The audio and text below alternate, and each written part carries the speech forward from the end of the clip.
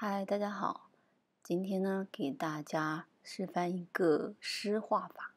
大家都知道，在水彩当中呢，最重要的就是这个湿画法。所以呢，我们先来把纸张全部的打湿，这点是非常重要的。然后呢，湿画法呢，我建议大家用300克的纸，至少呢是200克以上的纸。至于是粗纹的、细纹的、中纹的，其实都可以。另外呢，就是这个纸在湿润的程度上，尽量的保持均匀，而不是说有一些地方像堆积的小水潭一样的，就太多水。所以大家可以看到，在画面当中呢，我已经用第一个颜色蓝色去画一个抽象的画，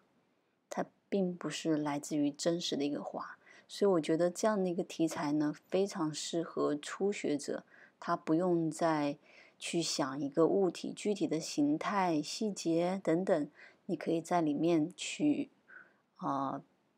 相当于跟颜色去玩耍，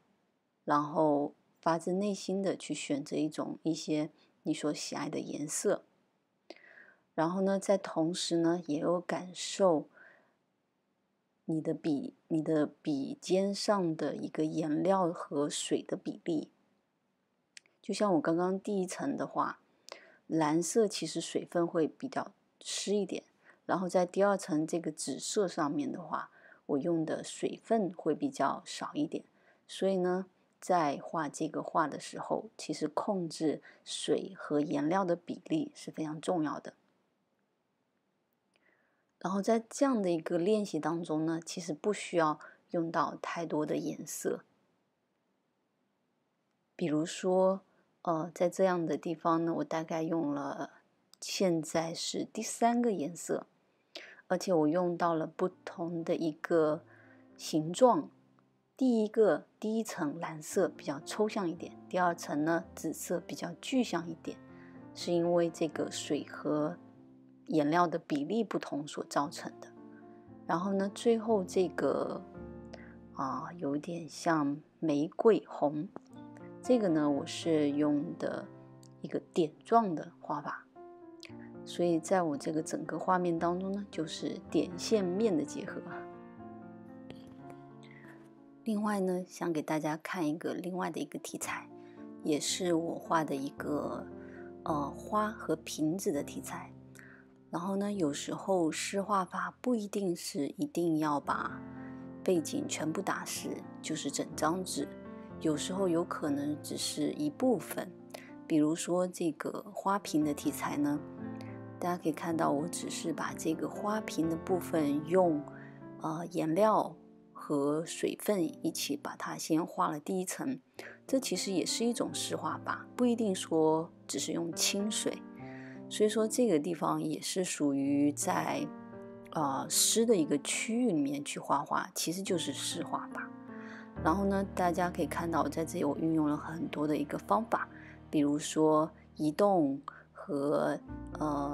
就是喷的方法，撒点，去制造一些比较古旧的一种感觉，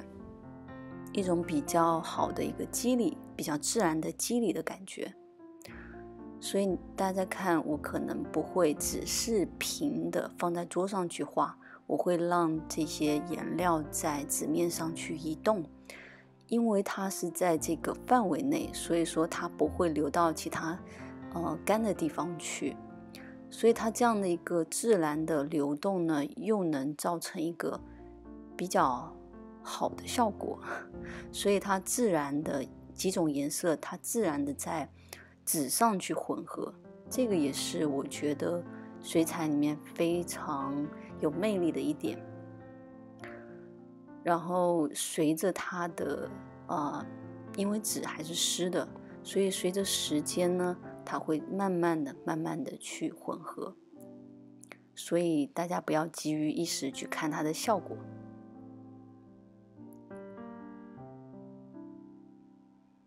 然后在这个撒点的这个技法上呢，就是要多练习，避免洒到其他的地方去。当然，如果你觉得这个也不是什么问题的话，现在呢，我开始另外一种技法，就是因为我中间的部分其实还没有干，所以呢，我把它跟我的背景做一个非常自然的融合，所以这样的话会让我的瓶子跟背景更加的自然。而且我选择的并不是打湿它所有的部分，我只是相当于给它一个边缘的一个像断线一样的感觉。如果你全部都把它打湿的话，那么它可能就变成了一个非常模糊的外轮廓线条，那其实可能就不会有一些特别的感觉，就是若隐若现的感觉。然后大家可以看到，我现在才把背景大面积的打湿，因为这个是为我的花做层次准备的。所以其实学水彩呢，最主要就是控制一个时间，什么时候去做哪个部分的事情。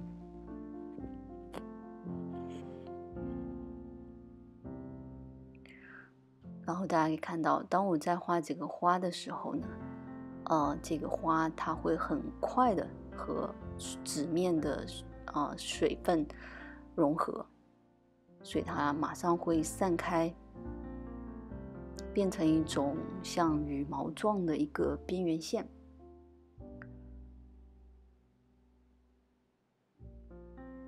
这个我觉得是一个水彩比较有意思的地方。